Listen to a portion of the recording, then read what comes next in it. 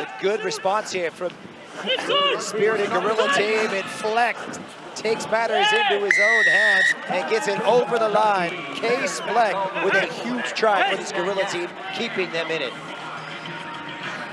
Ball. Last minute, let's keep focused. And a ton of big effort there from Case Fleck just to get over the line. Had to turn his body. You're allowed that one movement.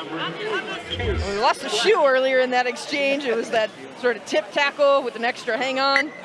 And also the show and go makes a big difference to open up that gap. The big idea is just to get high caliber athletes into some high level rugby training. To me, it's just a grand experiment. We're asking these exceptional athletes to come and give rugby a try.